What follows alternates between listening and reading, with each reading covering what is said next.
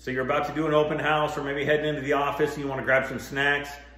Let me give you some do's and don'ts. Stick around to the end for the don'ts.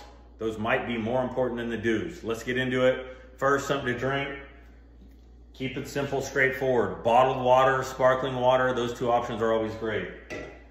Next, I always like to grab a bar, Cliff Bar, Kind Bar, something like that. Easy for someone to grab, snack while they're walking around the home. Last, who doesn't like cookies? Always stick with the chocolate chip.